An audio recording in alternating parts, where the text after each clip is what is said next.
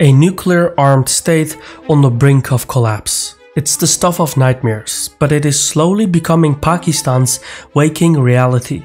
Its import-dependent economy has run out of foreign exchange, causing food and energy shortages, and the resulting economic hardship is driving political polarization, radicalization, and extremism.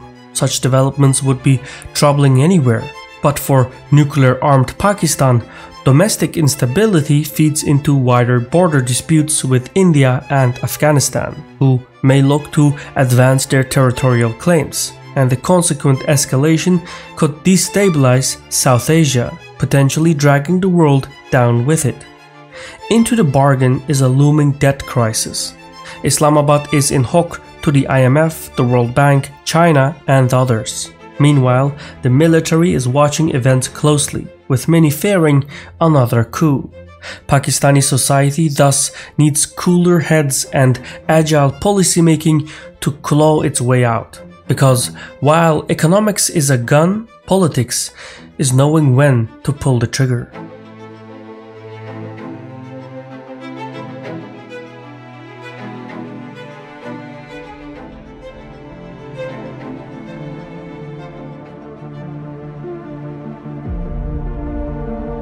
To create a nation's money is to control its destiny. In 1835, the British Empire established a uniform currency for colonial India, seeking to reap the benefits of seigniorage and control the means of paying taxes and, crucially, debts. Little has changed since. Pakistan became independent in 1947, but the destiny of its 230 million citizens depends on foreign currency to import essentials like food, energy, and fertilizers. For years though, more foreign exchange has flowed out of Pakistan than in, prompting Islamabad to run persistent fiscal and current account deficits. And in 2022, circumstances took a turn for the worse. As Russia invaded Ukraine, global commodity prices soared, placing pressure on Pakistan's forex reserves. Soon thereafter, mass flooding along the Indus inundated 1/3 of the country, devastating both subsistence farms and export crops. The resulting double whammy increased Pakistan's import dependence while depriving it of export income and burdening the state with an additional $15 billion repair bill, which equals roughly 4% of the GDP. By January 2023, currency reserves were sufficient only for several weeks of imports. Islamabad responded by imposing blackouts, raising tariffs on energy-insufficient imports, and leaving food and raw material shipments in port. While this clampdown stemmed the payments outflow, it caused production cuts and industrial decline. The textile industry, accounting for 1/10 of Pakistan's GDP and 2/5 of employment, laid off 7 million workers. Meanwhile, factories saw gas bills raise production costs, making local products uncompetitive on global markets. Economic privation has heightened political tensions within Pakistan and with its creditors. Islamabad's current IMF program began in 2019 under Imran Khan's premiership. As a cricket player, Khan was no stranger to spin, but not even he could square his populist credentials with the IMF's austerity demands. Khan was eventually ousted from power in a no-confidence vote, but not before he threw dirt at his political opponents and gasoline on Pakistan's political bonfire. Now, the resulting crisis could force Pakistan to transition to a market-determined exchange rate and halt energy subsidies, thus raising inflation, lowering consumption, and inducing a recession. But such measures may only radicalize a society where the cost of living is starting to outweigh the benefits, and with few democratic avenues available, militancy is surging. Extremist attacks rose by 27% in 2022, culminating in one of the country's most deadliest attacks ever at a Peshawar mosque in January this year. Moreover, Jihadism in Pakistan is inextricably linked to territorial disputes. The Pakistani and Afghan Taliban de facto reject the validity of the Durand Line, a British colonial-era border that bisects Pashtun territories. Yet, as a jurisdictional shield, the border allows for militant incursions into Pakistani territory, and should the country crumble internally, the Taliban will look to leverage nationalist sentiment among Pakistan's 40 million ethnic Pashtuns, located chiefly in Khyber Pakhtunkhwa, to push for diplomatic recognition or increased Pashtun autonomy. Such events could ripple out to neighboring Balochistan, which has been plagued by separatist militancy since 1948. Local separatist groups claim the province is neglected and underdeveloped, and given its large hydrocarbon and gold reserves, a weakened central government may swell the ranks of separatist forces wishing to break away from Pakistan. If both the Pashtun and Balochi territories were to rebel, there wouldn't be much left of Pakistan.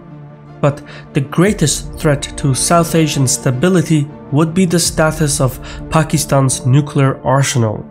As of 2021, Islamabad was assessed to have 165 nuclear warheads, 4 plutonium production reactors, an expanded uranium enrichment infrastructure, and new delivery systems in development. In a collapse scenario, non-state actors, rogue agencies, factions, or individuals would have ample scope to pilfer nuclear assets. Worse, they could be sold off if Pakistani weapons or nuclear technology fell into unscrupulous hands. And given the likely rise in separatist and jihadist militancy, there would be no shortage of potential buyers. Pakistani collapse would thus proliferate nuclear weapons worldwide. Equally troubling would be an India-Pakistan confrontation, with the most likely flashpoint being Kashmir. Though mutually assured destruction theoretically deters nuclear states from direct conflict, in Kashmir, this theory has been empirically tested. In 1999, both states fought a war over the district of Kargil, and to this day, both sides monitor the regional balance of power carefully. Should Pakistan lose its military capacity to a domestic crisis, India may be tempted to advance its interests across the line of control. Yet, nuclear communications between the two states are poor. There is no red telephone. This increases the possibility of miscommunication and miscalculation, and this would heighten the risk of nuclear confrontation, especially if New Delhi cannot ascertain which Pakistani policy organs have the authority to negotiate, or if Islamabad cannot reliably account for all its nuclear assets. In that case, the potential conflict could have global consequences. Pakistan's crisis, therefore, is the world's problem, and preventing a spiral of radicalization and instability means first solving the economic crisis. Reducing military spending, pursuing economic diversification, and reducing import dependency will help, but the bedrock issue is the foreign debt. Pakistan's geopolitical importance during the Cold War and the Afghan conflict granted it access to nearly endless loans and bailouts from the IMF and other Western institutions. Yet the sums involved were beyond Pakistan's repayment capacity, and, most importantly, they were denominated in foreign currency. This fact has far-reaching implications for Pakistan's economic life. Though the country may avoid default in the short run, long-term its growing $130 billion stock of external debt is unsustainable. Service on Pakistan's dollar-denominated obligations is $26 billion for 2023, which drains the foreign exchange that is needed for essential imports. Harsh austerity demands may also prove self-defeating should they push Pakistani politics further into crisis. Thus, the only viable solution is for the creditors to take haircuts, restructure the residual debt, postpone immediate interest payments, and ensure new capital flows. Otherwise, the concrete shoes of the external debt will drag Pakistan down, foreclosing any chance of recovery. Yet, debt restructuring negotiations are not without subterfuge, especially since Pakistan's external debt structure carries geopolitical implications. Since 2014, the proportion owed to private creditors, including commercial banks and bondholders, has risen from 19 to 30%. These entities care little about foreign affairs, and even less about Pakistan, and they will likely frustrate any debt resolution effort that does not pay them out in full. Meanwhile, Western-dominated multilateral creditors like the IMF, the World Bank, but also the Asian Development Bank hold around 1/3 of Pakistan's external debt. But they maintain that a write-down would hurt their credit rating and thus their ability to discharge their functions. That leaves China holding the bag. Beijing is Islamabad's largest bilateral creditor, holding 1/5 of its external debt. It is also Pakistan's best hope for debt forgiveness, since Pakistan could negotiate a write-down one-on-one. There is also a qualitative difference, since the Chinese debt pertains to tangible infrastructure projects like the China-Pakistan Economic Corridor, which connects Xinjiang with Gwadar Port through Pakistan, reducing trade dependence on the Malacca Strait. Having sunk $65 billion into such projects, a stable Pakistan is crucial to Chinese interests, and given a rise in attacks targeting Chinese nationals and the threat of jihadism spilling into Xinjiang, Beijing is unlikely to force Islamabad to repay its loans. Doing so would harm the Chinese position on the grand geopolitical chessboard. Yet, China did not become a great power by making unilateral concessions, so some parallel compromises from Western creditors, even if symbolic, may be needed to grease the wheels of debt forgiveness. Ultimately, Pakistan's crisis could quickly become everyone's problem should it spiral out of control. The country is on the brink of economic and political collapse. And while Pakistan's nuclear arsenal makes it too big to fail, its foreign debt burden is too big for it to succeed. For the moment, creditors hold the whip hand, but soon even they may consider debt forgiveness, not as an act of charity, but as a concession to realism. As it turns out, debt that cannot be repaid won't be repaid.